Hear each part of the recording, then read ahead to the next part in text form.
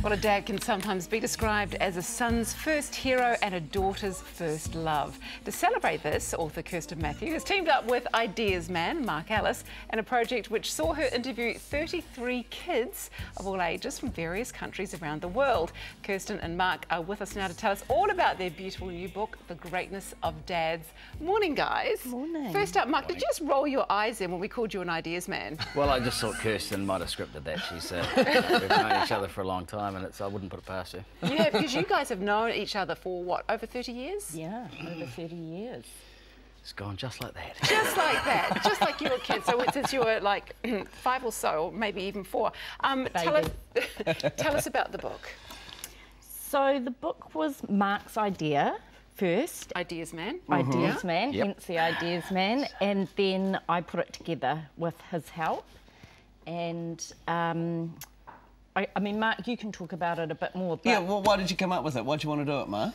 Oh, look, I just think maybe the role of dads has changed a wee bit between generations, and you know, with kids' divorce rates being 50%, toss a coin. You know, kids don't necessarily get to spend as much time as they did traditionally with their dads, and I was very fortunate to have a dad who was a cracking bloke and who was sort of set my goalposts and was my hero. And there's a lot of kids who have been that lucky, but a lot who haven't. But we each love our fathers for varying degrees and for varying reasons, but there's not many dads in the world who haven't left an endearing mark on their kids. So this is a celebration, a tome to that, really. Would you call it a learning tool for dads, or is it a reflection? No, it's a reflection. I mean, I'm a bit of a softie when it comes to this sort of thing, and from concept really being around, you know, when your old man passes on, and it's going to happen to us all, and you know, the older you get, the closer it gets, I suspect, then you sort of go, well, I want to be able to grab a book and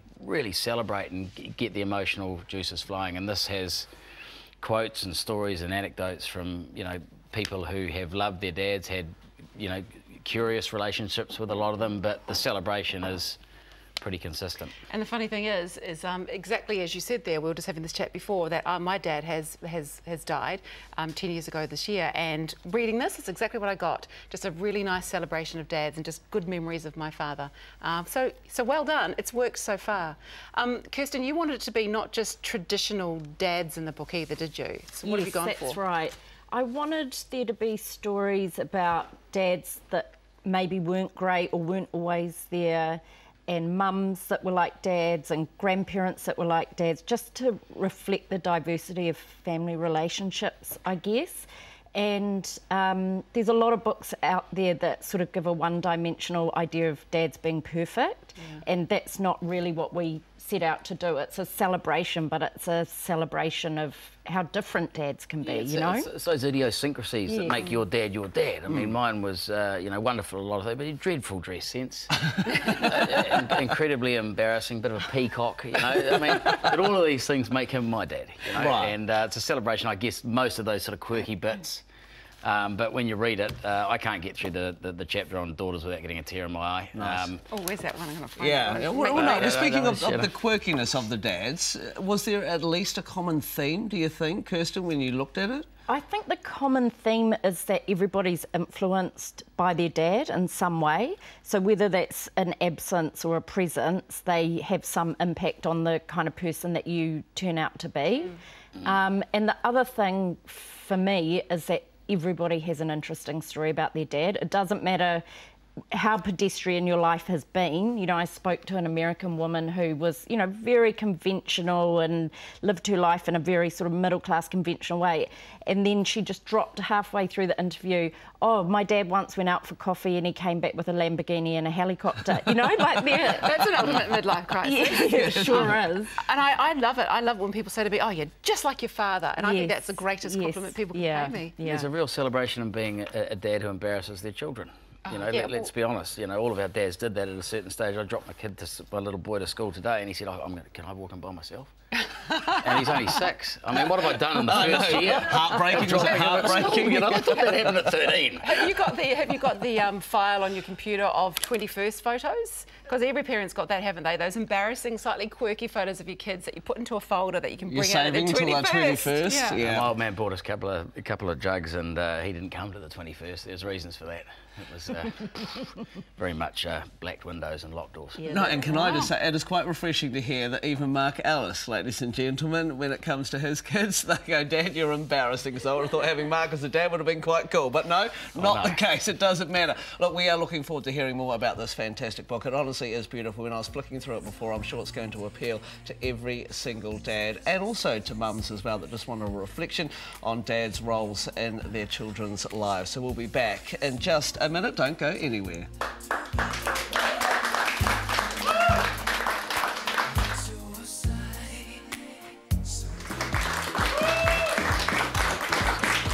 Welcome back. We're talking with Marc Ellis and Kirsten Matthew about this incredible new book, The Greatness of Dads. Now, first up, I want to know, how many people did you interview for this, Kirsten? About 30-something. 33 people around the world. How did you choose them? It was quite easy, really. I sort of put out to our networks all the people we knew around the world about and asked about people that had interesting relationships or different stories to tell. And, of course, people love to talk about their families. I think that there was only one person that said to me, I don't want to be interviewed. And really interesting, every person I interviewed went into the book. So there wasn't one story that wasn't interesting enough to be in there. That's lucky too, because they'd be feeling pretty bad about the fact that you didn't put them in your book after interviewing them. Great writer, though. And great quotes as well. Really, really good quotes from a lot of famous people. How do those come into being? So that was just a big research job, and you know, a lot of celebrities talk about their parents. It's quite easy to find those sorts of things. And we just pulled out the ones that were sort of more meaningful or more silly, really. You've got to put the requisite number of celebrities, because it's being sold through the States and the UK, so you've got to have... But the ones we've chosen are Johnny Cash and Muhammad Ali. Like, one of the great quotes from Ali was his daughter saying, you know, being in the shadow, it didn't feel like a shadow, it felt like a cool shade. You know? So there's some really nice quotes. Nelson Mandela, Barack Obama talking to his daughters. There's some beautiful stuff there. If you can get through it without getting misty, you're tougher than I am. And what are some of the other gems that you learnt doing this? You know, situations that you thought, well, OK, this happens to me too as a dad, that makes me feel OK? The embarrassment's a big thing, isn't it? There's a whole chapter to how embarrassing dads can be. Right. Dads on the dance floor. Oh, yeah. Dad fashion. Dad moments, yeah. I mean, my father never seen the snow, and he's in the fashion chapter.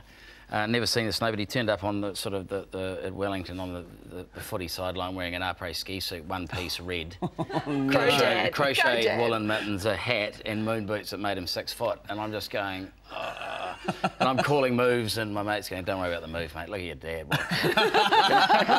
So that was the first I got to play under pressure as a kid, you know. And there's beautiful examples of that, but.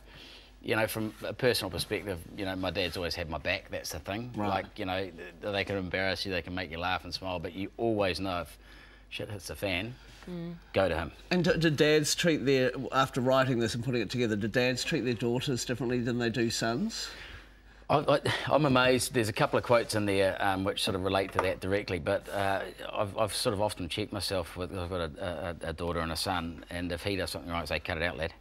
You know, she does it, "Darling, let's not do that again." And you just go, God, I'm being double standard. But that's the reality. You're hardwired, I think, as a dad, I'm bringing up a lad and I'm bringing up a lady. Yeah, but the thing is, too, you've got to make sure that you keep hugging them, even when they're grown up and they don't want your hugs. Keep hugging them. Force hug, I call it. That's the embarrassing bit, isn't it? You know? Yeah. But you've got to do it as a parent, I think, because even though they pretend not to appreciate it, they actually do. Yeah. Kirsten, you talk about your dad in this book too in the intro. You used to go to work with him on a Sunday. Yes, yeah.